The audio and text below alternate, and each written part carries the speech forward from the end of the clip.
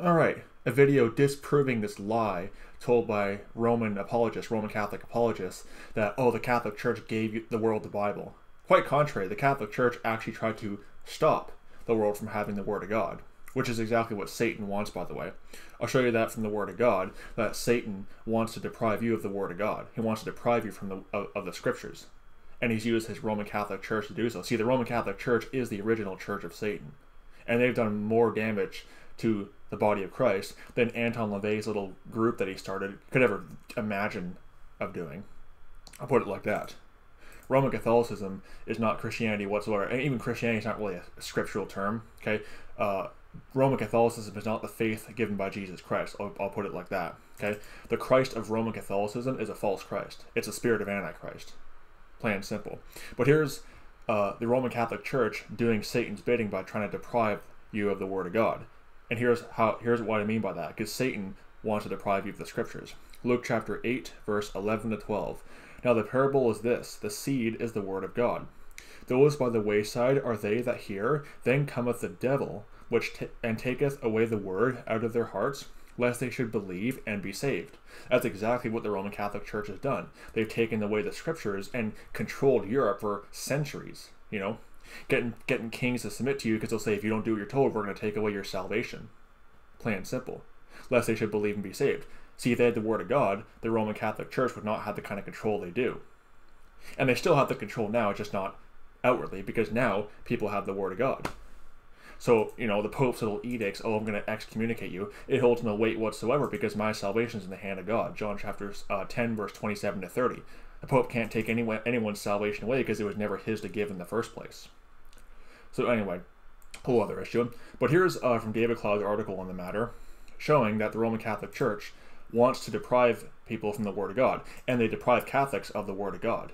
A lot of ex-Catholics who've gotten born again have testimonies where they were told by their priest not to read the Bible. They would read the Bible, they would see how Roman Catholic customs clearly contradict the Word of God.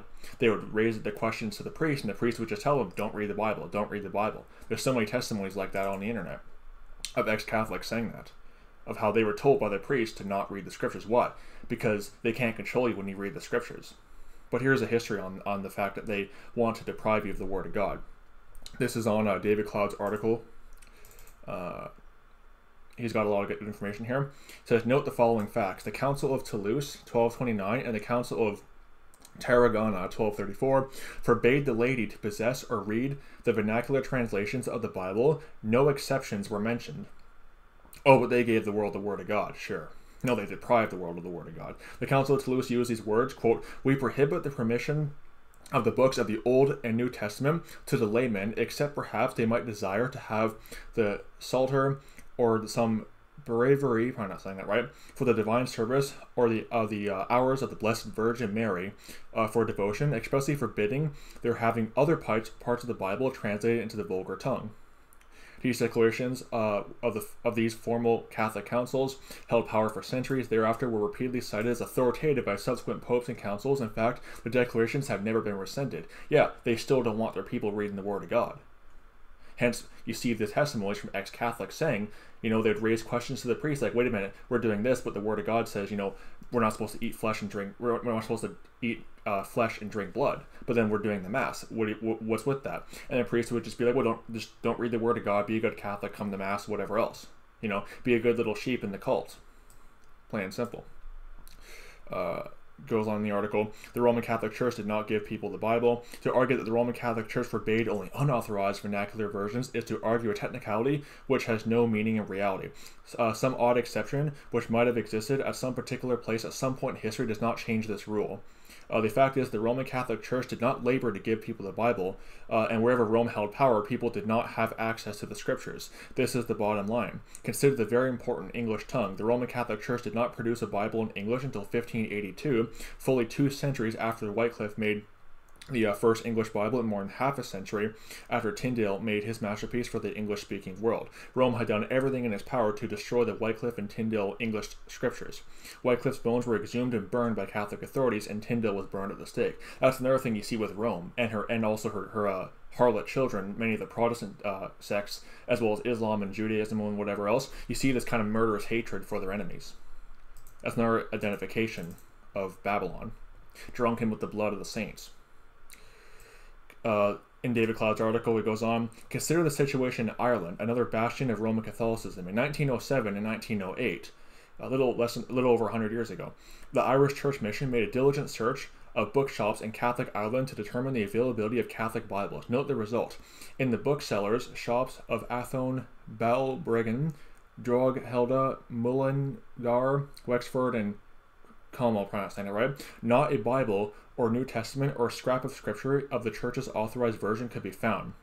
The shop assistant at Mullingar saying, I never saw a Catholic Bible in Cork. With over 76,000 inhabitants, there are 24 Roman Catholic booksellers, of whom 20 did not keep the scriptures. 2 of them asking the would-be purchaser of the Dewey New Testament, of which they knew nothing. So they don't even know it even exists, you know? Their own versions, let alone the Word of God, the inspired Word of God, the King James Bible. They don't even know their own Bibles exist. He says, where was I at? You know nothing of the monthly publication. Dublin itself is out of 4 Roman Catholic publishing establishments. Only one of them had the scriptures. Well, the answer was given for inquiry of the New Testament at the depot of the Catholic Truth Society. They said, we don't keep it. The conclusion arrived by the commissioners who ransacked bookshops in Ireland for Bibles is that 9/10 of the cities and towns and villages in Ireland, a Roman Catholic could not procure a copy of the Roman Catholic Bible or the New Testament. So they don't even have their own Bibles, let alone the actual Word of God. They don't even have their own corruptions of the Word of God. Some of them don't even seem to know it even exists. Oh, but they gave the world the Word of God, sure, you know. And by the way, too, this thing of only the Bible belongs to the Catholic Church. No organization has a right to claim ownership of the Word of God. Okay, God is the one who owns His Word, plain and simple. So it's another one of the many blasphemies that Roman Catholics engage in. Oh, it belongs to the Catholic Church. No, it belongs to God. That's who the Word of God belongs to. Continuing on, it was 1831 before the first Bible was printed in Spanish America, and when the Catholic Church finally did allow some publication of the scriptures there, they were also outrageously expensive, and the common man could not afford a copy. Yeah, money-hungry cult is what it is. A traveler across Brazil in 1902 who inquired carefully into the subject found in 1,000 miles bishops and priests in plenty, but not a single copy of the scriptures in any lay home. This was back in 1902, you know? So we're not talking about Middle Ages, we're talking about a little over 100 years ago. Nor had most of the residents even heard of the Bible, though they were willing. So they never even heard it exists, let alone actually have one in their presence. Never heard of the Bible, though they were willing and anxious to buy a copy when it was shown to them. Yeah, exactly. So they gave the world the Bible, so that's why Catholics don't know it even exists? Sure. It's a cult is what it is, and they know that if you have the Word of God, see, the Catholics were anxious to purchase it because they never heard of it. And here's how you win a Catholic over. Forget all the debates, forget all the apologetics and whatever else. Give them a copy of the Word of God. Give them a Bible. Get the Word of God in their hands. You know, that's how you see these testimonies by ex-Catholics. What got them out of the Catholic Church and got them, you know, born again? Reading the Word of God and seeing how Catholic traditions don't line up. And then when you bring us up to Catholic apologists, they have to just twist and contort the scriptures to make it teach Catholic doctrine.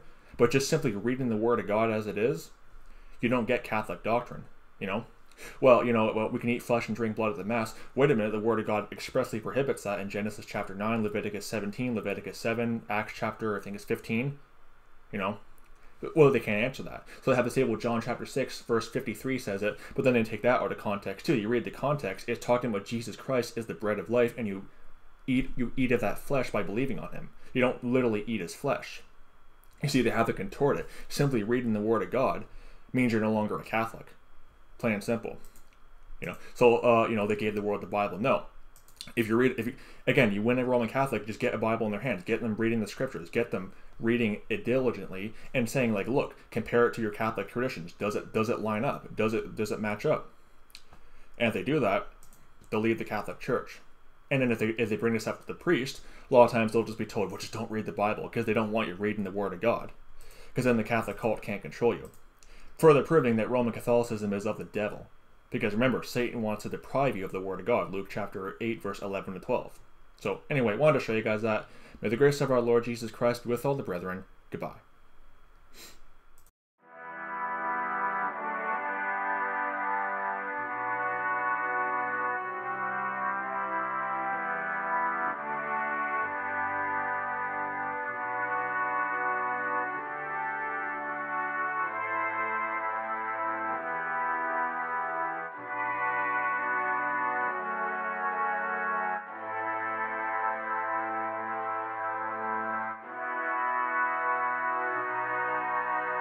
you.